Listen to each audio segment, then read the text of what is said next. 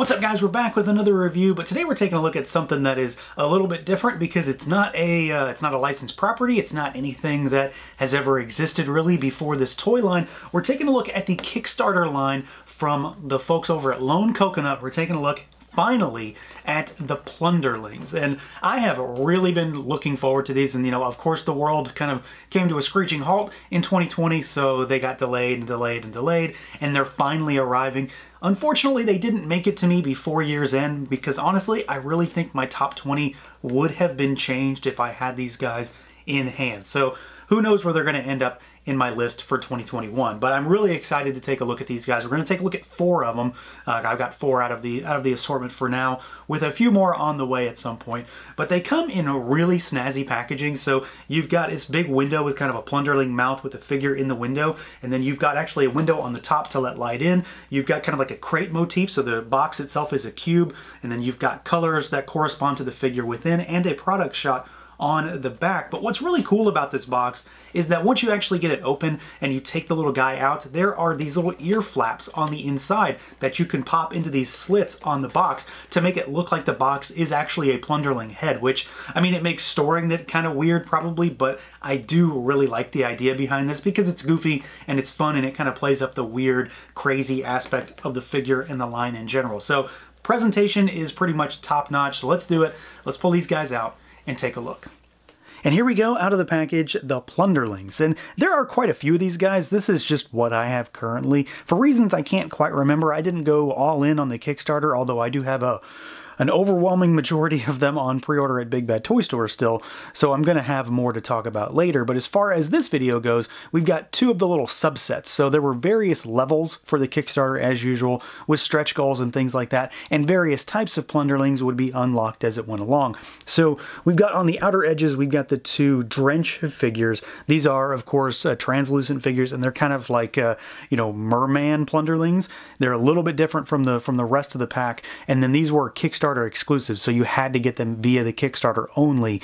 We've got Bubbler on the left and Swamp on the right, and then these 2 are the feral Plunderlings. So this is Cheddar and Zombone, and these, I mean, these 2 were the ones that I was like most excited about, and then when it came down to it, I had to get the ones that were Kickstarter exclusive because you can't get them anywhere else, and the people that do have them are already selling them for pretty crazy prices. So I think I've got a pretty solid subset of figures to talk about here. So let's jump right into it, see what these little guys can do. I'm only going to talk about one as far as articulation goes because they are all the same, and there's no real reason to go through it 4 times. So we're going to use Zombone here as our test dummy and see what these little guys are capable of. So as far as moving these guys around, I will say right off the bat that I am very surprised at how well these things move. They do not feel to me like a Kickstarter figure. So I'm very, very happy with pretty much everything going on here, and the range of motion that these guys have are honestly really, really nice. Again, more than I expected, very surprising. The first of which is the head, because the range on these heads is nuts. Look at that. He looks absolutely straight up, and then he looks all the way down. All of them can do this. There is no hindrance there. We do have a really good tilt side to side. It gives them a little bit of attitude. I mean, it changes up their expression entirely just by crooking their head one way. And then, of course, you've got full rotation. Arms go out at the shoulders. They do rotate. We've got a single jointed, but it's like a full 90, maybe slightly more degree elbow with rotation. You've also got lateral hinges and rotation at the wrist. There are vertical hinge hands in the box as well. We do have a diaphragm cut, so he goes all the way around, so he goes backwards a little bit, forwards and side to side, and then of course rotation. It's not full rotation, but it's enough. These guys have pretty decent movement at the torso. They have kind of like a squatty fat gut almost, so it does kind of tighten things up a little bit when you're moving them, but I haven't had any issues with how they move. It's very, very fluid. You've got legs that go out about that far. This might be the one area where they are slightly limited in terms of how far they can kick their legs out to the side, but they kick their legs up more than 90 degrees, and then they kick back slightly. They've got a little plunder butt back there that stops them. You've got a thigh cut. We do have double jointed knees, so they go all the way back, not quite kicking his butt, but pretty close. And then you've got rocker and hinges, and they go back really far.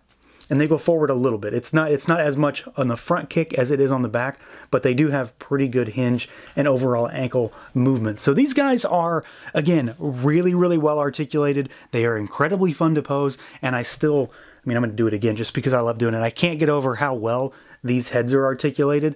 They move so well, and everything about them is just fluid, no issues to speak of. They did mention, I think when things started shipping out finally, that the Drench figures probably would need to be heated up and that they'd be stuck. Mine were not stuck at all. Everything so far has been very fluid, no issues, no heat required on any of mine. Of course, your mileage may vary on that, but I have had no problems moving these guys around. They are a treat to play with, and I don't normally say anything like that.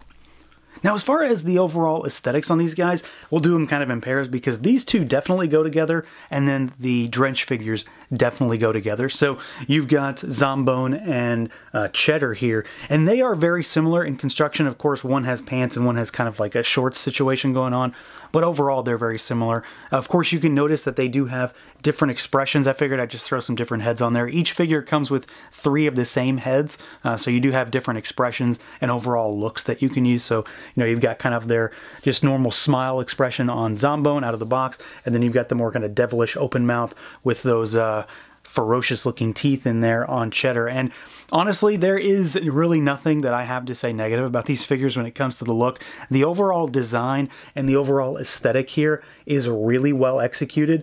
They are cute but kind of devious looking little things. I'm very, very happy with their kind of odd squatty proportions. So you can see they've got kind of small upper arms, and then they get these big muscular forearms that extend almost all the way down to the end of the legs. So they definitely have kind of weird proportions, and it makes them look really different. And when I get them with other figures here later on in the video, you'll understand more about what they really look like, because these are small figures, but they're also kind of not. They're pretty substantial in terms of overall bulk, because they are, again, kind of oddly proportioned, but I really like the way these guys are constructed. Paint applications are really spot on. The only thing that I would maybe mention is that they do have painted joints, and you're going to see some flaking when you move that around. Otherwise, though, it's not really anything that I'm concerned about. Zombone's got some nice shading on his kneecaps and even on the back of his forearms there. It's not a lot, but it's a little bit. You've also got some in the ears on both. So Cheddar's got some pink, and then Zombone's got the black and kind of gray. And it's just a cool looking little figure. You know, like I said, they're a treat to play with. And honestly, I have not put these down the entire day that I've had them. It's been nonstop just messing around with them, and it's all about the overall aesthetic and just how fun they are to play with. These guys look really cool. They're something very, very different. The sculpt is spot on. I mean, we've seen promo shots, and we've seen prototypes, and we've seen test shots all throughout this whole Kickstarter process, and these guys look exactly like they've been envisioned. They look exactly like what we were promised, and I'm so happy with the finished result here. I mean, honestly, at this point, I'm kind of kicking myself for not getting more right out the bat, because I do have to wait for the rest of mine, but I think these two are a really good example of how a lot of shared parts can make two very, very different figures when it comes to paint applications, and then of course a few little paint change-ups or parts change-ups, not to mention the fact that the heads do add a lot of character to them, and it makes them look entirely different. This guy is cute and cuddly, and this guy looks like he's about to rob you. So I am very, very happy with the more normal style of Plunderlings, but of course we've got translucent figures to talk about too, and that's always something special for me. So our Drench figures, again, these were Kickstarter exclusive, so you had to get them in that initial Kickstarter. You can't go and say get them at Big Bad Toy Store. These were only part of your initial Kickstarter order, so you had to be a backer.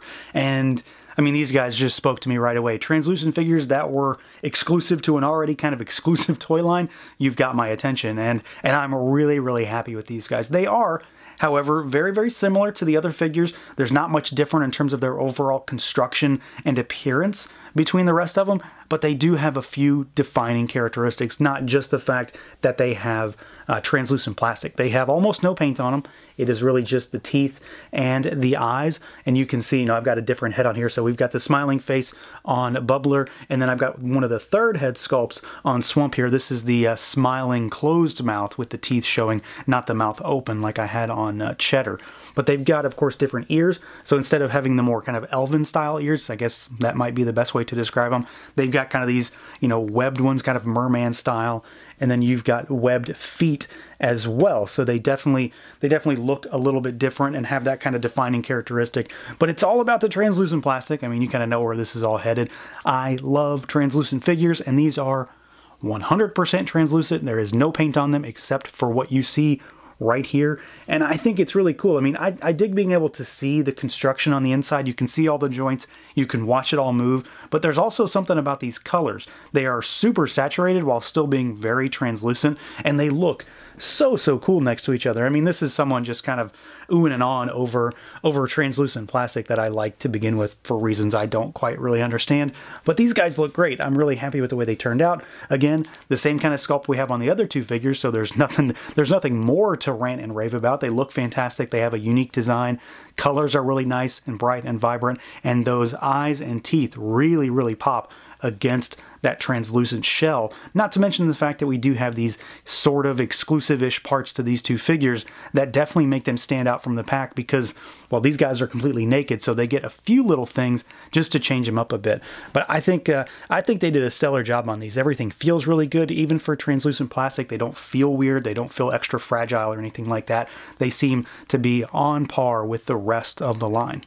But as you can see, the Drench also have one little surprise that the regular figures don't. They have glow-in-the-dark eyes and teeth. I wasn't 100% sure that these guys would glow, but charge them up and put them in the dark and they will shine like a beacon. So based on the kind of figures that these are and the kind of idea behind them, very happy to find that they do glow in the dark. Now, of course, we need to do some size comparisons just to give you an idea of how tall these guys are. They're 4-ish inches in height, and I think they work really well. They are definitely meant to be paired with stuff that's from the 6 to 7-inch range. So you've got your Beskar Mando here for a 6-inch figure. For a 7-inch, we've got Lord Dragul, and it really works quite well. They don't look too small, but they also don't look huge, so they don't look like these big hulking monsters next to the Mando. They still look quite tiny by comparison. Let's move him aside and maybe something a little bit bigger. So here is Toka from NECA, and you can see that, I mean, he just towers over them, so they've got a nice diminutive stature next to him. And then here they are with a Super 7 Turtle. So Raph still has a lot of size on them, but not as much. And then we'll throw in a Marvel Legends too, just for good measure. Here they are with Kang. So you can see that they do have a pretty good presence next to other lines. They're not too big, they're not too small. They're going to be worked in really well with pretty much everything you have. Now, as far as accessories goes, these guys kind of have an accessory count that varies from figure to figure. So a lot of the other figures that I don't have a lot more than these guys, but they have a pretty solid spread. The Feral have more than the Drench, but they all kind of have at least a base level of accessories as far as heads, hands, and then some sort of a weapon or add-on piece. So the Feral figures, Cheddar and Zombone, have head attachments, and what's really interesting about these is that they utilize magnets to keep things in place. All of the figures, not just ones that come with it. So the Drench have them as well, and then all of their extra heads also have them. So you've got like the Mohawk comes with Cheddar, and you can see it's a really nicely sculpted shock of blue hair, but you can pop this on Swamp if you want to give him some hair, or you can take this really cool skull mask that came with Zombone, which looks really fantastic, nice sculpt, great detail, and put it on Bubbler. I really like that. I think it's just a really cool idea, and it works exceptionally well. No issues swapping parts, and honestly, the ability to easily swap parts makes me really happy, just because you can change up the entire look of a figure just by putting the hair on them, for example, or something like that. So there's a lot of interchangeability there. They do have some unique accessories, though, although, of course, this stuff could also be shared. So Cheddar comes with the baseball bat, and this thing is huge. I mean, it's almost as big as they are. It's really big. A lot of sculpt on it. Everything is textured, so all those little painted details you see are also sculpted on there. The X's and then the stripes on them, all sculpted, really well done. Holds it nicely. You can even get him to hold it in a two-handed pose. Zombone comes with a big bone club, so white with some black accents on it. He can hold this just fine, no problems, because of course they all come with gripping hands. And then the Drench figures come with the same accessory. They've got a trident, which has a brown handle with some black accents, and then a nice sort of coppery gold color for the tines at the end.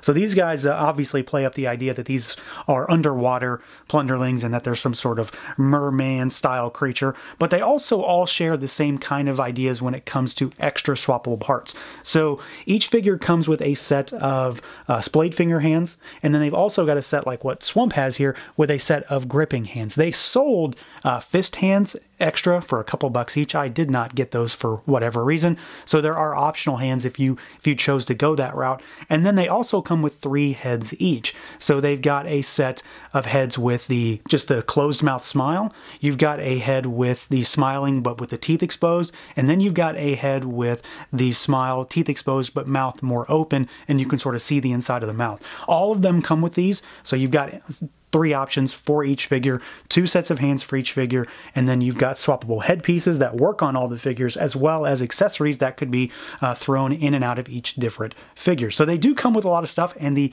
ability to swap stuff like the mohawk and the mask really kind of ratchet up the play value for these guys quite a bit. I did get one of the bonus items though. Well, I got 2 of them. I got one for each Drench figure, and these are hatchlings. So these guys, they're sort of, extra things. They aren't included with the normal purchase, so you had to buy them separately through the Kickstarter. They're like $5 each, if I recall. And basically what they are blank, small, like sort of toddler bodies.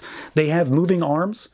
So the shoulders have hinges and then rotation. And then of course the hands also have their own independent articulation depending on which ones you use.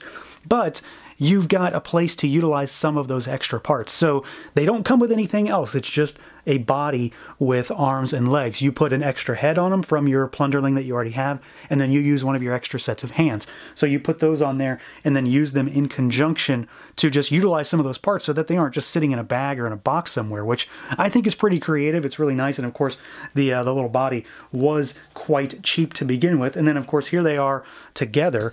So there's give you an idea of size. So there he is with Bubbler, with the actual full-size one. We can zoom back out a little bit. They are really small. They don't do a whole lot, but it's a cool way to utilize parts. I should have gotten a few more. I keep saying that when it comes to everything with this line so far. I should have gotten more of everything, but it's a really cool idea. Works super, super well. And again, it's nice to be able to get some of those accessories out of the box and actually in use.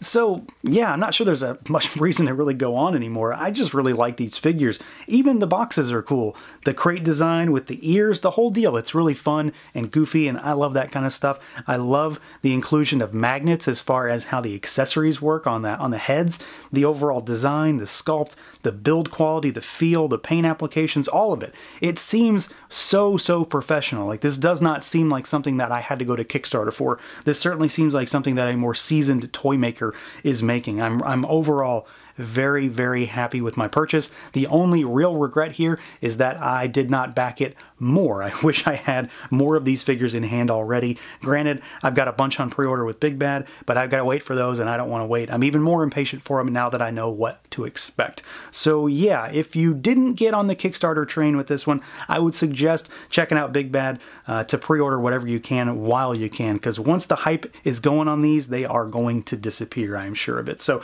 that's going to do it for this look at the Plunderlings from Lone Coconut. Let me know what you guys think. Feel free to like, comment, subscribe, and share, and until next time.